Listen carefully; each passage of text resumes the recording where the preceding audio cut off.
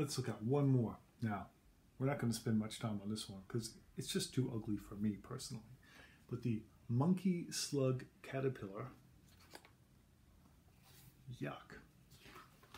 Right next door is another yucky one, but this is the naked mole rat.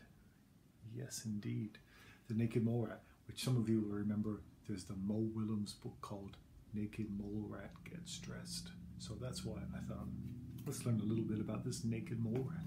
So we already saw that there's description, and we know that there's habitat. Let's look at this heading here called diet. So diet, we talked about earlier, is a scientific word that means what an animal eats regularly. Okay, so they're normal, what they normally eat. So naked mole rats live almost entirely underground and rarely visit the surface. This means they must survive on food that is found under the earth. For example, roots, plant bulbs, and stems. These are collected by the worker rats and brought back to the colony for the other rats and the queen rat to feast on. There you go. So we have our description, diet, habitat. And the last one here is our conservation status. So it says the naked mole rat has a relatively large distribution area, helping ensure a sustainable population. That means that they have a lot of different places that they live and they can move around quite freely. Some animals you find in here can only live in very specific places. The numbers of naked mole rats seems to be growing. Their habitats are essentially untouched since they spend their days and nights underground in tunnels. However, since they use their burrows to find root vegetables under the ground, they have the potential to be treated as pests by farmers if their numbers increase too dramatically. So if you've got naked mole rats on your farm and they're eating things under the earth, we know that carrots and other vegetables will grow under the earth and you just see the green parts on top. So the naked mole rat is coming up under the earth and eating all the good stuff. If you're a farmer, then your naked mole rat would be a problem. Okay, so these are just a few animals or creatures in our book, and we just jumped around. We went from page 9 to 37 to 52.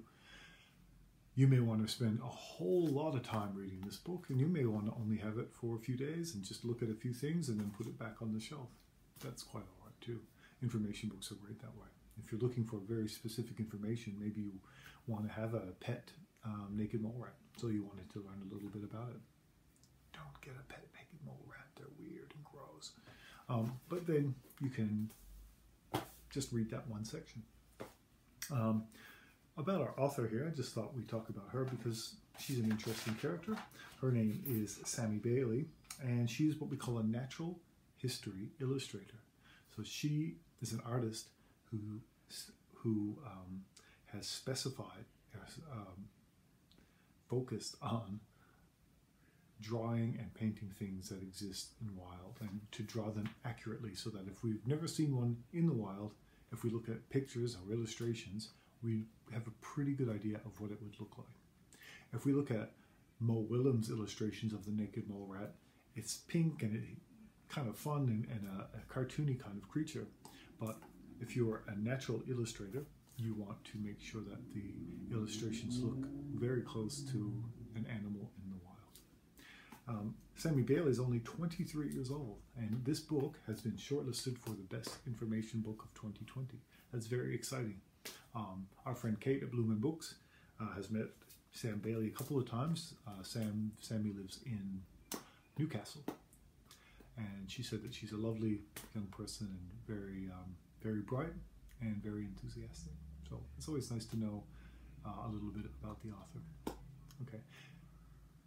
When I see you at school, we will start exploring the information section together. Okay. Thanks for watching. See you soon.